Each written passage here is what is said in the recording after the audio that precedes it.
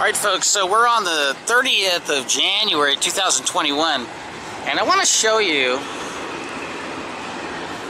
how the Southern California and the desert southwest region of the United States is under aerial assault with nanotech dispersion of metallic compounds, probably of aluminum and other things. But what they've done is they've sprayed the upper atmosphere with a large amount of probably fly ash like aluminum oxide.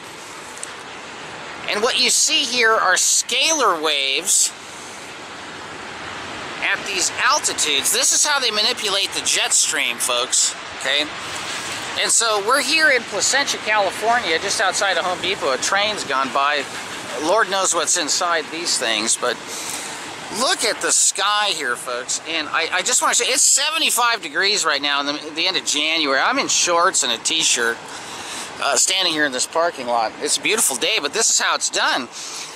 The problem is, folks, this is done at the expense of all of you all over the country. Look at these scalar waves, folks. Look at this. I mean, come on, this is not normal. Okay?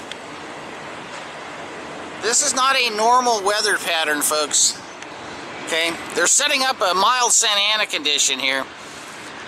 And what this does is this creates a dome of high pressure over the desert southwest, and they can manipulate the jet stream, and in doing so they can wreak havoc over the weather in the rest of the country.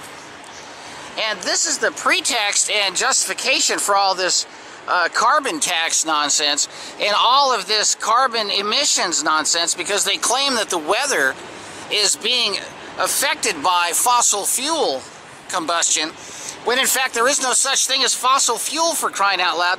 The Earth recreates all of this petroleum inside the crust through geothermal processes with organic and inorganic compounds that are present in the Earth. Deep inside the bowels of the Earth, stuff is recreated, regenerated. It's just the way it is, folks.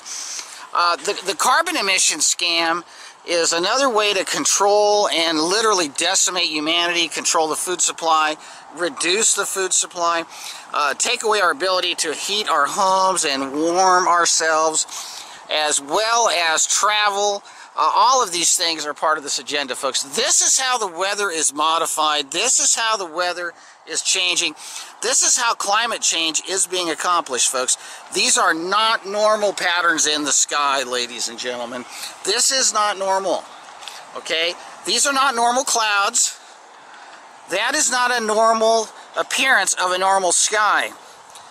That is a chemically and electromagnetically modified view that you see here of the atmosphere.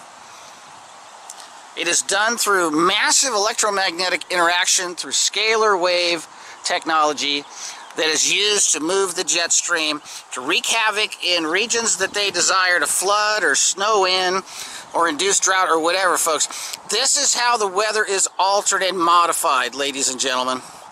And it's being done right in your faces. This is Joe and Brianna reporting live on scene for the Fullerton Informer in Southern California. Thanks for tuning in.